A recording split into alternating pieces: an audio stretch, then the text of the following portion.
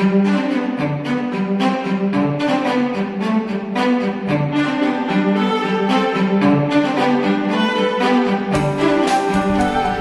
mateys! Hey, today let's talk a little bit about the tension of your stays. Well, I've got good news and bad news. The good news is Loos Company helps take some of the guesswork out of what the tension ought to be. Now they make 3 different gauges, and it's a function of how big your stays are, the size of your cable. So this is the middle one, and there's one for smaller cables and one for bigger cables. Now there's certain tolerances that your stays should be within, and that helps right here. They've got a little thing on here. The bad news is you're not going to find a chart somewhere that says you have ABC boat and your stays are 1/4 inch and you have such and such a sail, so your tension needs to be 900. Well, the tension on the stays is also a function of sailing performance, the shape of the sail. But you know, there are certain tolerances that you should be within, and Loos helps take the guesswork out of that. Now you may say to yourself, well, hey, I'm not a professional rigger. What do I need this for? All the more reason you need one of these. You know, these professional riggers, they can go around and they can test things out pretty well. Here, you want to make sure that you're somewhere in the tolerance levels of this, and then fine-tune it as you get more comfortable and learn more about sailing. Especially racing sailors, tension is very, very important. Well, let's talk with Eddie, the shop foreman here at the Sailing Emporium, who is a professional rigger, to give us some general guidelines as to what we should be looking for and what we should have on our stays. And then he's going to come on board my boat and we're going to go through the process of how to use this gauge and how to tighten the stays.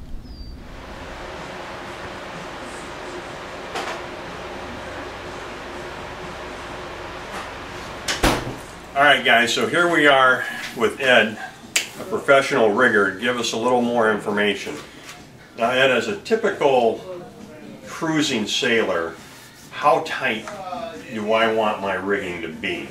You want it, you don't want it tight, but you do want it on the tight side. What you want to do is that, so when you're sailing, if you're on a starboard tack, then the rigging on the port side is not loose. You want everything to stay tight. So when the wind's coming across the starboard side, pushing the sail and everything that way, then if everything is too loose, then all your rigging, you'll be able to see it when you're sailing on the port side will hang loose, and then vice versa.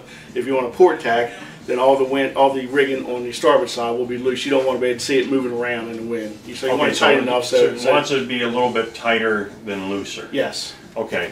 Now on this gauge here, we've got, now I've got 1/4 inch stays. I've already tested that, guys.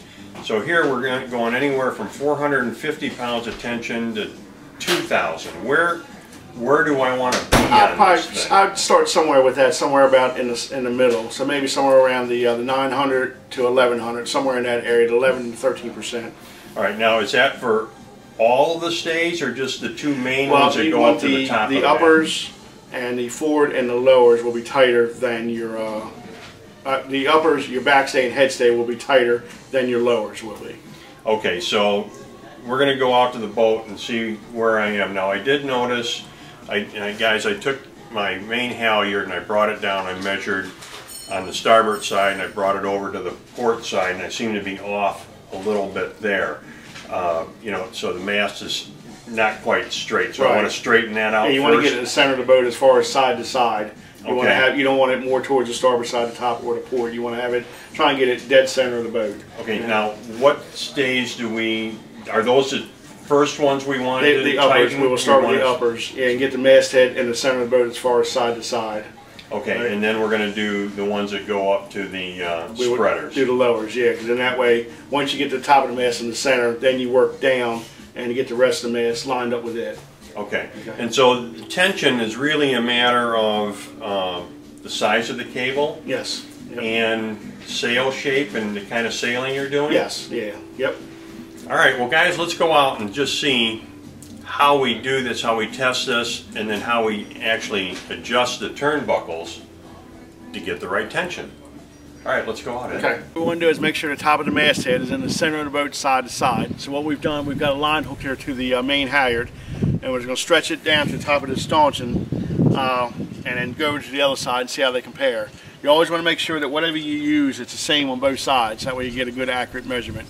Okay? Okay. So we'll pull it down, and the top of the stanchion is right here. So we'll go to the other side of the boat and do the same thing and see how far off we are. All right, so Eddie's given me this. Let me see what we got here.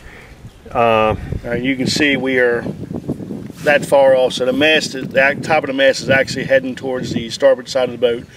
So what we want to do is either loosen up on the starboard side and crank up on the port so we pull it over to get it straight, or just crank up on the port if the rigging is loose enough, maybe we can pull it over and straighten it out that way. And then once you get it in the center, then you take up evenly on both sides so that the everything is tight, the same tightness on both sides, and the mast stays in the center of the boat. Okay. Okay, we're going to check the tension now on this. We're going to use the loose gauge to check the tension on the upper. Okay, to use this, we've added this safety feature here. We're just going to clip this right in there so if we drop it, it doesn't fall overboard. Okay. Now you just put the stays in between these two knobs down here at the bottom, and then you pull back on this and let it clip in there, and that's where you get your reading from. You can see it's on about 17. All right, then we look down this gauge here, and 17 is up here. We need to be down in this area here somewhere, so that's telling us we need to tighten up on this port upper to get the one thing to get the mast over this way, but also tighten up on the rig altogether. All right, yeah, I'm pretty far off there, Ed. All right, now let's look down at the turnbuckle, and how do I actually do that? Okay. Okay, then once you get the locking nut loose, it's like you do not all boats have the locking nuts. Sometimes they just have the stud coming down into the turnbuckle, and then there's just cotter pins going through to hold it in place. So if you have that, you just pull those cotter pins out, and then it's ready to loosen or tighten. All right, now to tighten this, we're going to put the wrench on the flat spot of the swedge fitting here, coming down the rigging, and you can stick a screwdriver into the turnbuckle, the body of the turnbuckle, and then turn it. Most time it's counterclockwise to tighten. So we will put a few turns on this and then check our tension gauge and see how much it changed. Okay, all right, so I'm tightening it up on the turnbuckle, and we'll see how it changes on the gauge as I'm tightening up on this. Well, this is pretty good, Ed, because we got the gauge in place, and as you're tightening, I can see it's moving, and we're getting closer to, let me see what number we wanted. We wanted 32, and we're at 25 right now. So we're getting there. Okay, but now before we tighten up too far on this, what we ought to do is check the top of the masthead again to see if we're getting closer to pulling the mast back over to the side. Okay, we don't want to go too far this way, because then we'll have to loosen up on this side and pull it back on the other side. Okay, so we want to take it in small increments. Yes. Small increments. Yep. All right, well, let's test this and see where we are on our straightening. On side, we are now to here, so we'll take it over to the other side. I'll take that. Still a little bit, needs to go to port just a little bit more, but we're getting real close. Because right now oh wait, you're going down further. So actually right now we have gone too far to the port side, so we need to tighten up on the starboard side and bring the masthead back over this way a little bit. All right, so now we're going to bring the gauge back over here and work on this one.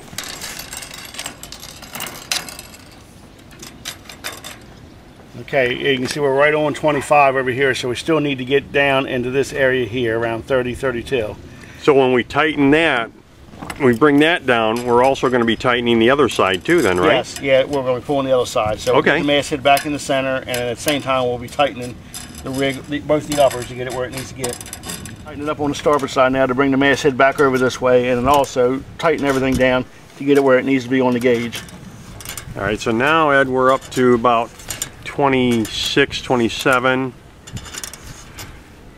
right, so now we're on 30 here. Now we need to check for our straightness again? Yes, we'll check the straightness again.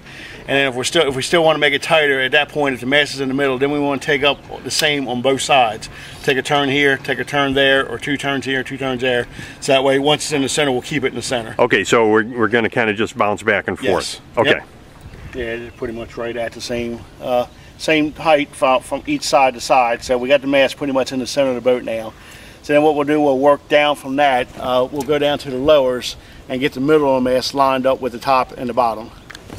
We got this set on 30, which is about midway of where I wanted to get it at. We'll leave it there. We'll get everything tightened and pinned and locked back in place, and then we'll start with the forward and aft lowers, get them tensioned, and get the middle of the mast lined up with the top and the bottom, and then you can take it out sailing and check things out, and then we'll recheck it once you come back in.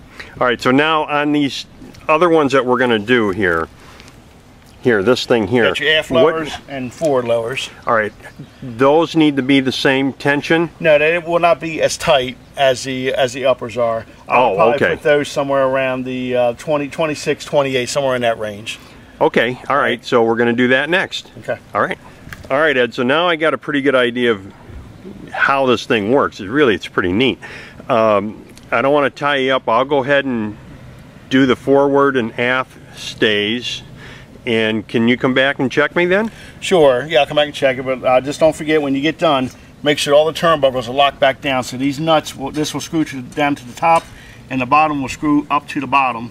And then once you've done that, you can also, as an extra safety thing, put in these cotter rings. It will go through the turnbuckle and in the holes in the studs there, and that'll keep those turnbuckles from backing out on their own. All right, well, I'm going to give her a shot, Ed. Man, I tell you what, I am just really shocked at how loose these stays were and how crooked my mast was. I'm gonna feel a lot better about heading out tomorrow. Well, your sailing should be a lot better. Well, thank you. All right, Ed, what do you think? Well, first thing I'm going to check, I'm going to make sure you got the mast in a straight column going all the way up. And what I'm going to use, I'm going to look at the sail track.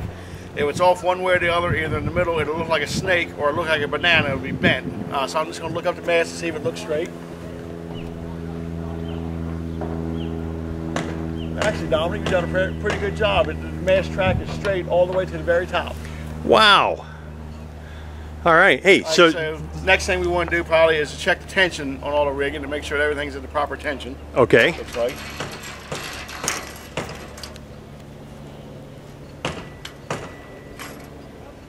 Okay, and you've got that on, actually, you actually put it in pretty well. It's up on 29. So you're right in the area where I wanted you to be. All right, so as long as this one's the same, and then what you want to do is just take this off of here and go over to the port side and make sure that everything is set to the proper tension on both sides, which I would say they're going to be, because if not, the mast will be pulled over to that side of the boat. When I looked at that column, it wouldn't have been straight.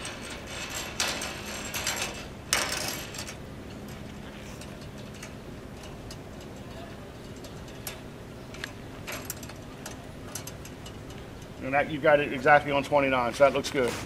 All right, so I'm ready to be a professional rigger? Hell no. But you will be able to go out and adjust your sails and get it fine-tuned for you to sail the boat, you know, to what it's supposed to be sailed at. Now, get this cable out of the way here, Eddie. Well, Ed, I really appreciate the help on this. I think it'll be helpful for a lot of cruisers. I'm headed out tomorrow, so I'm going to give it a test. Okay, well, good. You definitely will see an improvement in the sailing, I'm sure of that. All right, thank you. You're welcome. Guys, you see how easy that was? Didn't take long at all, and I'll tell you what, I feel much better about going out sailing tomorrow, knowing that I've got even tension. I mean, this thing was so far off, it was unbelievable. This, I think, is going to be very, very handy to have on board on a regular basis. Anyway, guys, happy and safe boating to you, your family, and friends.